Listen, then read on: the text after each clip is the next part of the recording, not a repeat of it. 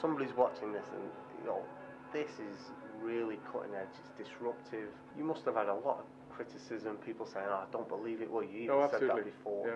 Somebody who's watching this who thinks, my idea is not understood, but, you know, completely believes in it. What piece of advice would you give to that person? I had to bring my partners to meetings with banks so they could actually see those guys go, God, that'll work. So I would nearly say, if you either have a customer who thinks that's not going to work, or your business partner, bring them to somebody who's able to sign off it and go, yeah. With our investors, they looked at it and said, there's so many of these banks and network operators now signing on to this, we're just going to put money in now even before you finish it. So that's actually the really cool thing about it, is that you'll think sometimes you need to get a prototype built, but if you can actually get a customer to say, if that works, I will buy it, you'll have investors who'll take upon that. So that's the only thing I would say, is if you can get your investor or somebody who's a prospective investor who will sit down and go, I see what these guys are saying and they say it'll work, and then I think it'll work, therefore